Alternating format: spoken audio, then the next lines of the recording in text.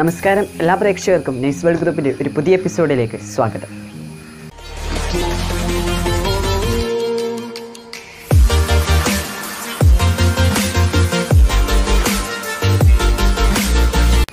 പണ്ടുകാലത്ത് ഒരു സ്ഥലത്ത് നിന്ന് മറ്റൊരു സ്ഥലത്തുള്ള ഒരാളോട് എന്തെങ്കിലും ഒരു കാര്യം പറയണമെങ്കിൽ അവർ ആശയവിനിമയം നടത്തിയിരുന്നത് കത്ത് മുഖാന്തരമായിരുന്നു.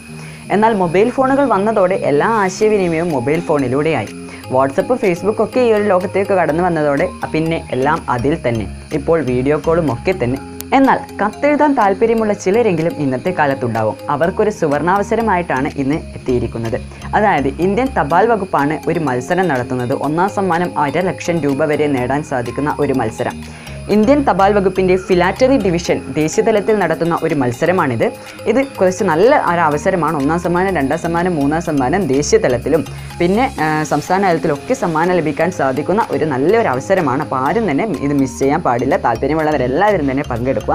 അത് മാത്രമല്ല, ഇതിൻ്റെ കൂടുതൽ വിശദാംശങ്ങൾ ഞാനിന്ന് പറഞ്ഞു തരാം.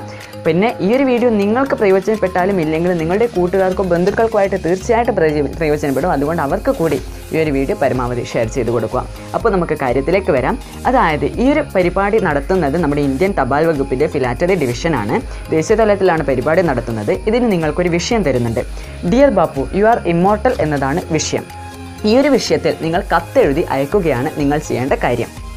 അതായത് ഇതിന് 2 വിഭാഗത്തിലാണ് മത്സരമുള്ളത്. 18 വയസ്സ് പൂർത്തിയാകാത്തവരും 18 വയസ്സിന് ശേഷം 18 വയസ്സ് പൂർത്തിയായി 18 വയസ്സിന് മുകളിലുള്ളവർ, ഇങ്ങനെ 2 വിഭാഗത്തിലാണ് മത്സരം ഉണ്ടാകുന്നത്.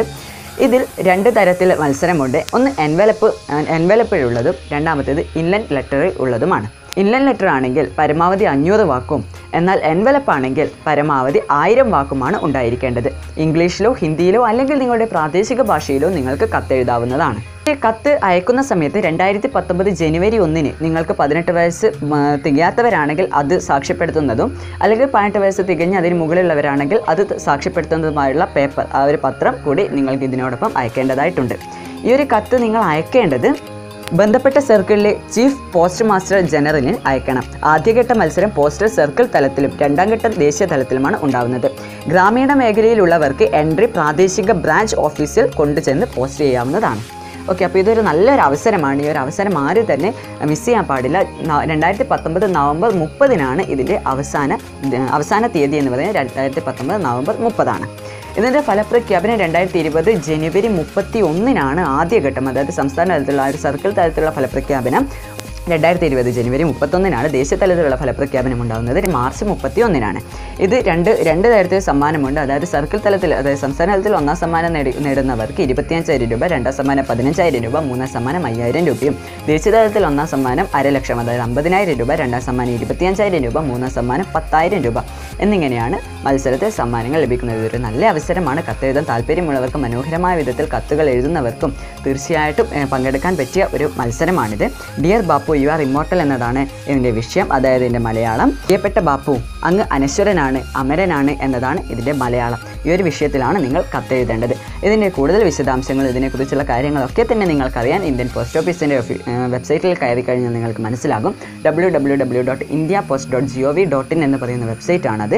ആ ഒരു വെബ്സൈറ്റിൽ നിങ്ങൾക്ക് കയറി കഴിഞ്ഞാൽ തീർച്ചയായിട്ടും ഇതിൻ്റെ കൂടുതൽ വിശദാംശങ്ങളും കാര്യങ്ങളൊക്കെ മനസ്സിലാവും. ആ ഒരു വെബ്സൈറ്റിൽ കയറിയിട്ട് നിങ്ങൾക്ക് കത്തെഴുതാൻ തുടങ്ങാവുന്നതാണ്. ഒരിക്കൽ കൂടി അവസാന തീയതി പറയുന്നു നവംബർ 30. ഈ ഒരു അവസരം താല്പര്യമുള്ളവർ തീർച്ചയായിട്ടും ഉപയോഗിക്കുക. അതുപോലെ തന്നെ നിങ്ങൾക്ക് താല്പര്യമില്ലെങ്കിൽ നിങ്ങളുടെ കൂട്ടുകാർക്ക് താല്പര്യമുള്ളവർ ഉണ്ടാകും, അവർക്കായിട്ട് പങ്കുവയ്ക്കുക ഈ ഒരു വീഡിയോ. അപ്പോൾ അവർ നിങ്ങൾക്ക് താല്പര്യമുണ്ടെങ്കിൽ ഇല്ലെങ്കിൽ അവരും കൂടി പങ്കെടുക്കാനായിട്ട് അവർക്ക് കൂടി ഷെയർ ചെയ്ത് കൊടുക്കുക.